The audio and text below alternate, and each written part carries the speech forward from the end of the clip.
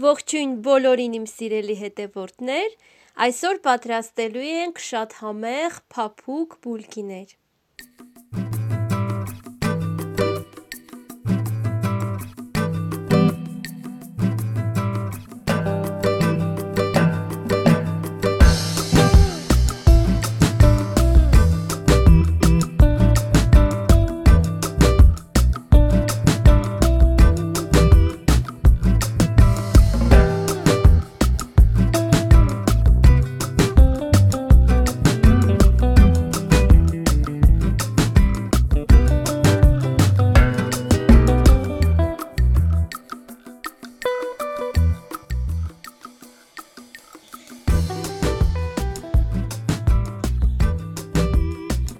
Պատրաստելու համար մեզ հարկավոր է 800 գրամ ալուր, 8 ճաշիկ թալ շաքարավազ, 1 ճաշիկ թալ խմորիչ, 2 բաժակ կաթ, կես բաժակ ձեթ, խորիզ և 1 հատ ձու փայլուն և գեղեցիկ տեսք ստանալու համար։ Ալուրի մեջ ավելացնում ենք առաջին հերթին չոր բաղադրիչները, խառնում ենք, լցնում ենք ձեթը, կաթը պետք է լինի գոլ վիճակում և հունցում ենք փափուկ ձեռքերին չկպչող խմոր։